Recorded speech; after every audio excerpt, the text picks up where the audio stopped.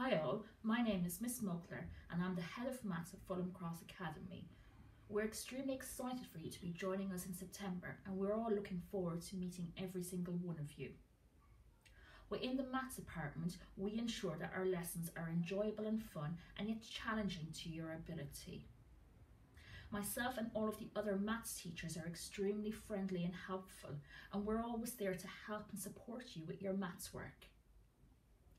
Now, usually around this time of year, we would have the pleasure of having you come into our school for a day, and you would get to take part in a maths lesson. But unfortunately, we're unable to do this year.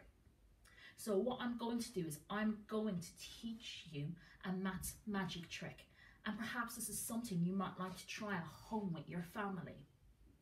So here, let's go. Let me try and teach it to you now. So what I want you to do is think of a number. Okay, have you all got that number? Okay, now what I want you to do is double it.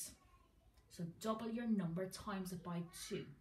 Fantastic, I'm sure you've all got that in your heads. Now what you're going to do is add on 6 to your number. Okay, I'll give you a minute. Add on 6. Okay, fantastic. Now half your answer. Divide it by 2. Perfect. Now what I want you to do is take the number that you originally thought of and subtract it. Okay, fantastic. Now I bet that all of your answers that you got was the number 3. Am I right? Am I right? I hope I'm right. Now, why is this the case? I bet you everyone had different numbers they thought of, but you all got the answer 3. So no matter what number you think of, you should always get an answer of 3. Why is this? And actually, if you go back and change it, that you add 8 on instead of 6, you will always get an answer of 4. Maybe we should try it out and see if you get an answer of 4. Okay, let's go again. Let's try it again. Okay, so think of your number. Perfect. Now you're going to double that number.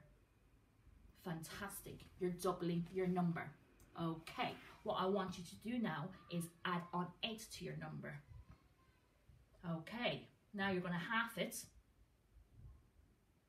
And then, final step, take away the number that you thought of.